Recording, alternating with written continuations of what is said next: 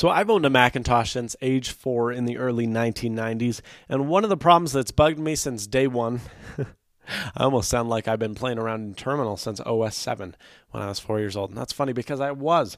No, but one of the problems with Macintosh OS 10, despite how much it's evolutionized and how many powerful new features come out every year or with every OS release, they still don't fix this issue, and it's one that has bothered me ever since I can remember.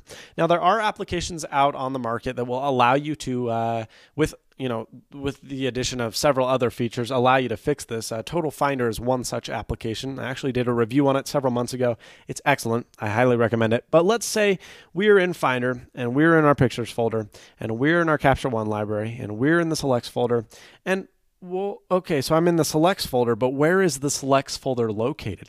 There is no path that's displayed in the Finder, and so that time, because of that, when you have several Finder windows open, or even just one, you get really lost and confused. So with this terminal tip, you are able, thank goodness to Terminal, to fix this issue and really see the whole path of the files you're browsing so you can navigate around your Finder and your operating system a little bit more easily.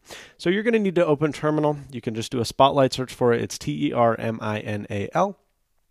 When you open Terminal, you'll find a window much like this. All you need to do is paste the command in, which is located below this video. It's defaults right com.apple.finder under -fx show posi x path in title minus boolean yes. So once you execute that command, or rather hit enter, it'll move on to the next line. Now you may see immediate changes, but you may not. If you don't, and it doesn't hurt if you do, you just type this. Type killall space capital Finder.